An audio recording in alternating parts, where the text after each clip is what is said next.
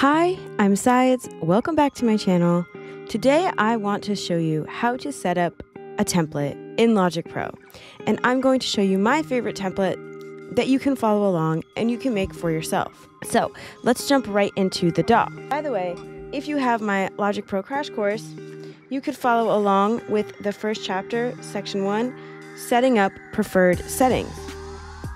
I just got married on Saturday, so I have a few more days left of my wedding sale, 50% off this Logic Pro crash course, and I'll link it in the description. Okay, so the first thing I do is press Option P. This is project settings, and here I'm going to make sure that MIDI Chase is turned on. If it's not turned on, check it out.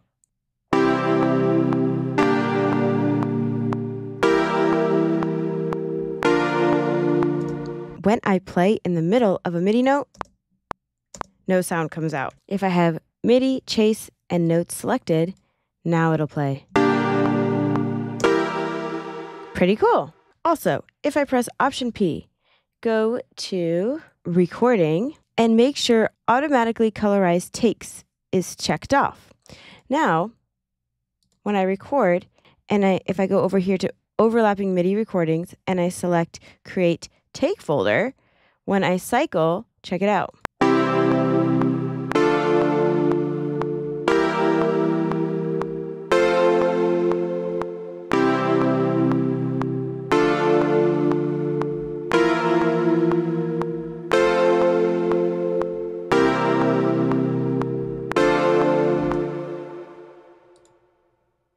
It colorized each of the takes. I always like having a third tool here so I can use it. I could assign the third tool to my mouse click, to my right mouse click.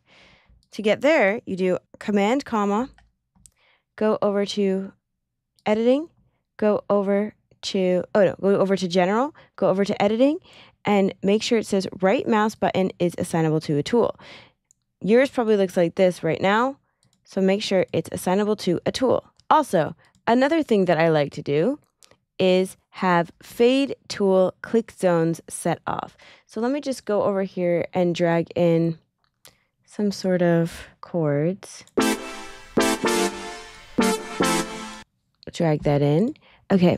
And now if I press Command, comma, General Editing, and I have fade tool click zone checked off, check this out. When I hover here, I can add a fade out or a fade in. You can also drag out this region, and you can add fades here too. Fade out, fade in. And if you X out, it'll just come right back. Another thing you could do with fades is you can speed it up. And with fade outs, you can slow it down.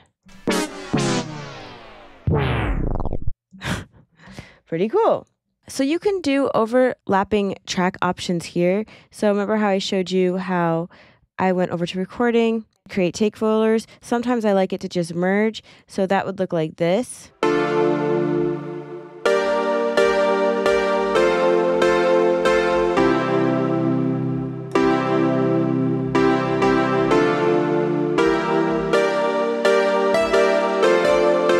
Whatever, you get it. So then it merged in instead of creating take folders. So up to you. If you press Option T, you can configure your track situations. So you can have the color bars show. You can have the groove track show, where if you hover over here, you can have a star, and then you can have other tracks align to that main groove track. If you saw, check it out. Moved over, bang. So this track follows this groove track, this main groove track. You can also add track alternatives. So if I want to create a new track on this exact track to try out something different, I could do new, record something in.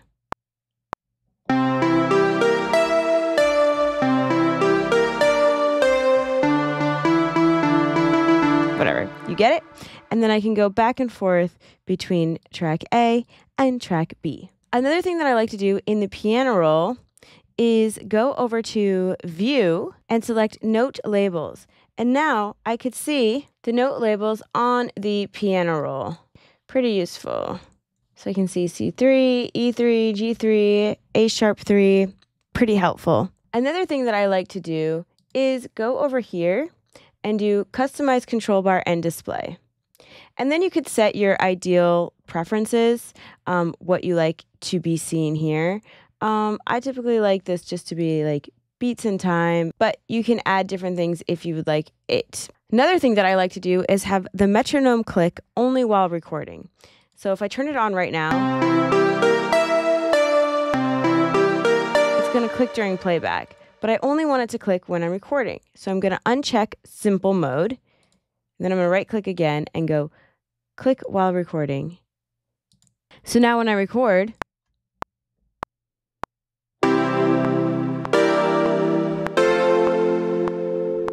you can hear the metronome, but when I play back,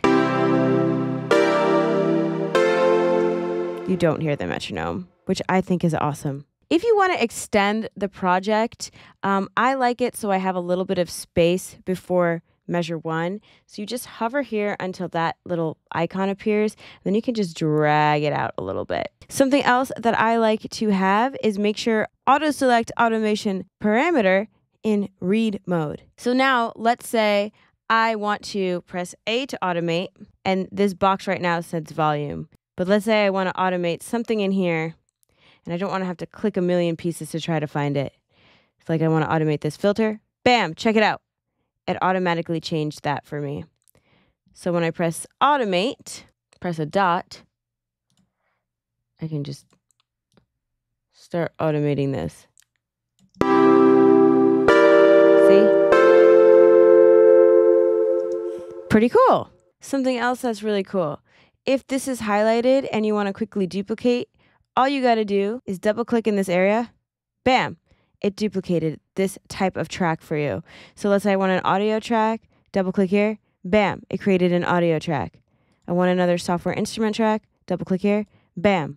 One other thing that I like to do for my template before moving on, before saving it, I'm actually going to go to my arrangement chapter in my Logic Pro Crash Course. I'm going to go and set up some of my favorite arrangement situations. To configure arrangement global tracks, I'm going to press Option G. This pops up, and I'm going to unselect everything except for markers. Now, I'm going to add a giant marker, and then I'm just going to cut it up into 4 bars because I like my songs I like to have my markers in 4-bar increments, so I know something could change every 2 to 4 bars. So I'm just going to go cut, cut. I'm using my right mouse clicker because the scissor tool is on my right, is assigned to my right mouse button. So I'm just going cut, cut, cut. And that's pretty good for now. So then with this last one, what I can do is hold down Command, click to cut it.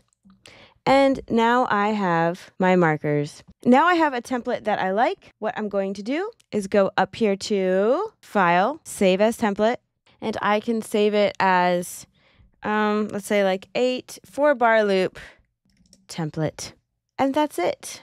Now if I open up a Logic Pro, new from template, can do close, don't save. And something that I did that you shouldn't do is I saved this one here. So I will actually delete that and resave my template. Some people also like to save their favorite instruments. They just like to have it all ready, all geared up for their template. So don't forget to check out my Logic Pro Crash Course.